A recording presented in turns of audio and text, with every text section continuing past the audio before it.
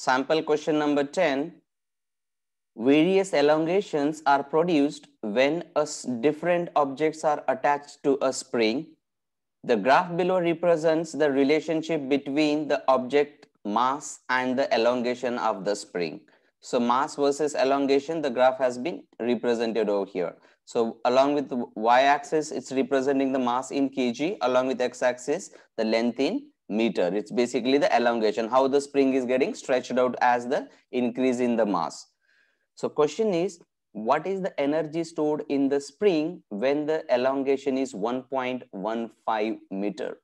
It means when the elongation, when the string spring is stretched for the distance of 1.15 meter, at that moment, what is the or how much energy is stored in the string? So here, let me tell you the energy stored in the string. So that's, what we say elastic potential energy. So elastic potential energy, it's basically half times k x square. Now what is actually the k? K is the spring constant and x square here is going to be the distance or the length with which it got stretched. In our case, 1.15 meter.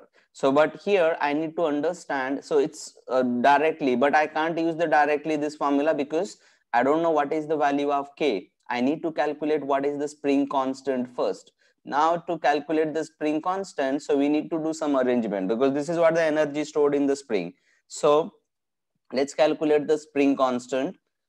I can relate whatever the graph which has been represented here. What actually it's saying is, like when mass was 0, the elongation of the spring was 0. So suppose I can represent everything in terms of this here itself. Let's assume that a spring is attached initially to some fixed object, and this is the length of actual length of the spring, assume. Okay, now what actually happening now, and let's consider this actual length of the spring as Li, the initial length. Now what happens here, so when you attached a certain mass to the spring, so definitely spring will be get stretched out, and because this stretching is happened because of the mass you applied at the end of the spring. So that is what the vertical stretch what we are talking about. Now because of this mass, definitely the length of the spring got increased. It means what is the length? Let's take the stretch, is going to be length of the stretched spring, ls. Let's talk about. Now how do I calculate the spring constant here? If you observe carefully, if I'm looking at this point, what I can do here is, like this object is hanging vertically at the end of the spring, and definitely what are the forces acting on this one? The forces which is acting on this object, if I'm representing in terms of free body diagram of this, so which are the forces acting on it? There are two forces acting on this object, like having the mass m. So one is called the weight force, that's what we represent as an Fw, and its value is going to be mass times the acceleration due to gravity. And another one is called the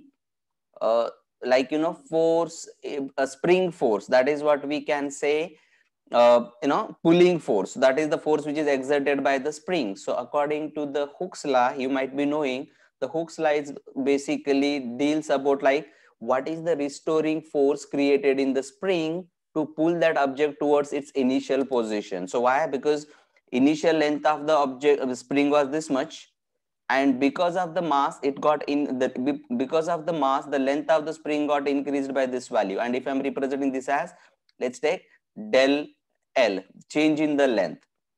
So this much is the change in the length. So now how do I represent what is that restoring force? Restoring force according to the Hooke's law, that is given as, let me just represent for the notation, Fr.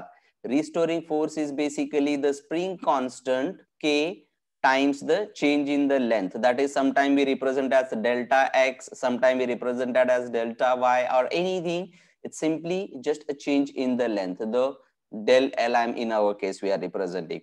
As this object has to be hanging vertically, it means to stay at this point, both the forces which are acting on the opposite direction, they must be equal. In another word, sum of the forces which are acting along the y-axis must be equal to 0. So then only the object can stay in. So when I'm saying sum of the forces must be equal to 0, then what is the net force acting, how I can represent in terms of restoring force and the this one weight force. So I can write it here as restoring force minus the weight force must be equal to 0. This is total, basically the sum of the forces. So from this one I can write it as the restoring force Fr is equals to like Fw. So from this one we know that Fr is basically K times the del L is equals to the mass times acceleration due to gravity.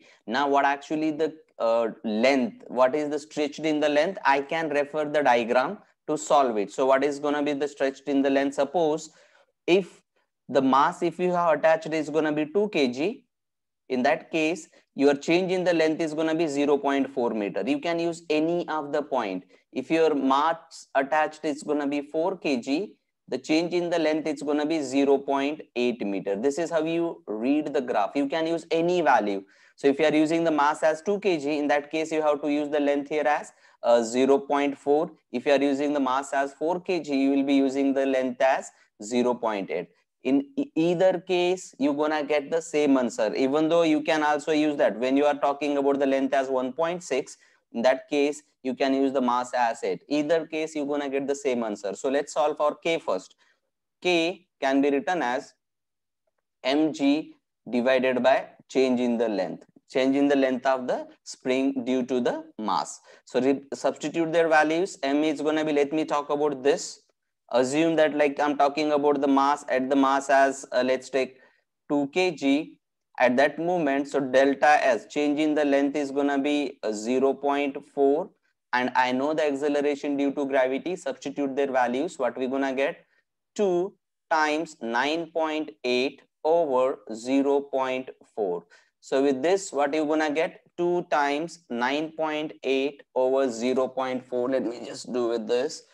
So 2 times 9.8 over 0.4, that gonna give you a value here as 49. The value of K here, it's gonna be 49. That is the spring constant. And what is the unit? Because mass times G, that's some mass times acceleration due to gravity, it's force. Force is in Newton, and the distance in meter, so Newton meter. So this is the spring constant. Now this spring constant I have to use to calculate the energy stored, and as I mentioned, energy stored in the spring we represent with this value. E is equals to half of kx square. Now it's going to be simple. So let me just write it over here. So E, energy stored in the spring, it can be written as, now it's half of K value, I know that 49. Now what is the value of X? Because we are they are asking us like what is the energy stored in the spring when the length is 1.15 meters. So this is the now change in the X. This is basically, you know, the delta L. So that is, or this can also be written as the X, change in the length. So this is what I have to represent now. That's the change, increase in the length of the spring because of the mass. So that's multiplied by 1.15 square, and substitute in a calculator. It's basically a calculation, a simple calculation. 49 by 2 times 1.15 square, that gonna give you like 32.40125 something joules. Energy we measure in terms of joules. They are saying us round your answer to nearest tenth. So this I can simply say, this further I can just simply say this energy in terms of nearest tenth can be written as 32.4 joules. 32.4 joules. This is the right answer. All right. So this is how we solve the energy elongation. So if you know the spring constant, it's very simple and straightforward, because here spring constant was not given to us. We have to solve it first, and then we have to make use of the formula energy stored in the spring, and that's it.